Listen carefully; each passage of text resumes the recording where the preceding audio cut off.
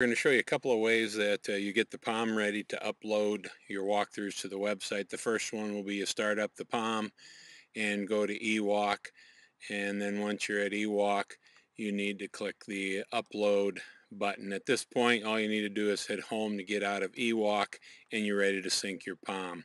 The other way would be if you were doing walkthroughs and you just finished your last walkthrough, you come in the office and now you're ready to upload those walkthroughs, so you're looking at the main web page. You can also set up eWalk to upload from here, and so tap the upload download button.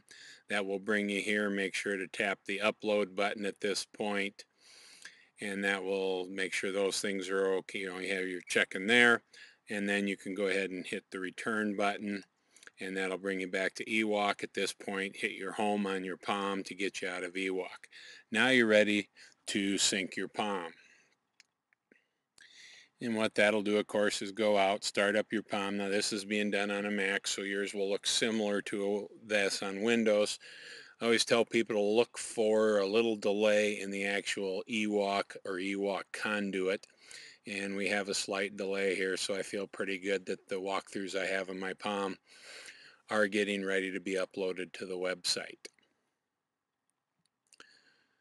And once your syncing is finished, then you'll need to go ahead and start up your web browser, get logged in to the eWalk website. And we'll jump to the eWalk website now. Once you log in and get to this screen, when you click on this eWalk icon under products, you should see a little progress bar going that says, hey, we have had 4 new walkthroughs and 3 added ones, telling you, hey, we have some walkthroughs uploaded. Now to double check yourself, you can go to walkthrough, click the walkthroughs, and then look at your latest walkthroughs. And so I did a few today and they would be near the top, and so it tells me, hey, I have my walkthroughs there.